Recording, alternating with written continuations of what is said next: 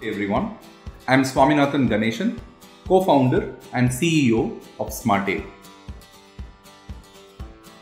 When we unearthed the problems that was faced by the education sector, more especially by the schools, we found out that about 40% of a teacher's time goes into grading of homeworks, classworks, tests, exams, so on and so forth. And at the end of the day, what actually comes out of that is only a report card or probably a bunch of marks. What we do in Smartail is that we have created a product, DeepGrade, which grades the descriptive handwritten answers of students. When we grade this, what is the outcome that the school actually gets? Is very simply, we will be able to give them data in terms of how much of their children actually understood a particular subject. How much of the children were actually able to reproduce that particular chapter's answers in their answer paper. And what was the deviation?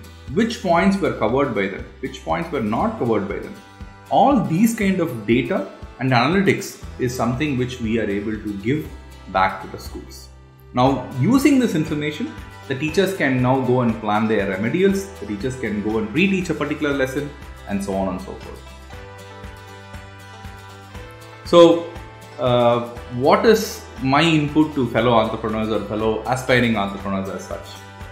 As a technologist myself, or if you are a technologist yourself, we normally tend to put technology first in whatever we think of. We first say, oh, this is a technology that we have, and let us go and find a solution which might fit this. And normally this is not the way it works, and I had to learn this the hard way. So it's very, very important for us to look at the business, to look at the problem, and then look at the solution. And in that solution, your technology that you like or probably you favor might be one of the options as a solution.